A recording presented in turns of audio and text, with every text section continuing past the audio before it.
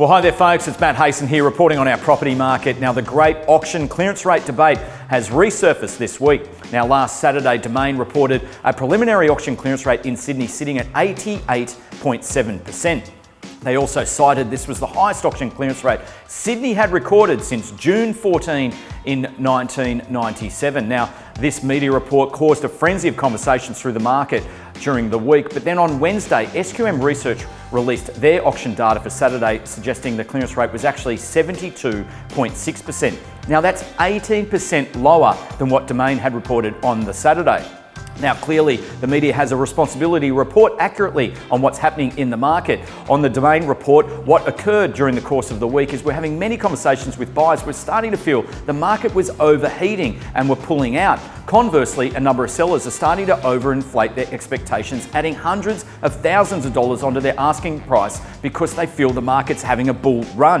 So I think the media need to be very cautious with their reporting because they could be responsible for overcooking the conditions. Now, last week we had one of our strongest auctions for 2021. That was at 42 Waterview Street in Balmain. Now, this was sold by Peter Gordon and Ralph DeHer. Now, in any normal market, we would expect to see 3 to maybe 5 interested parties. Well, last Saturday, there were 30 registered bidders and the property sold under the hammer for $2.65 million. Now, that is a 47% increase from the initial buyer's guide of 1.8. And then also during the week, we sold 7 Justin Street in Lilyfield off market. Now, what's very interesting about this particular sale is almost 12 months to the day, we sold that property under the hammer at auction for $2.765 million. Now, it's resold this week for 3.1. Now, that's a 12% increase in the 12-month period, and in our view, that's very reflective of the house price growth we've seen across the area in that time period.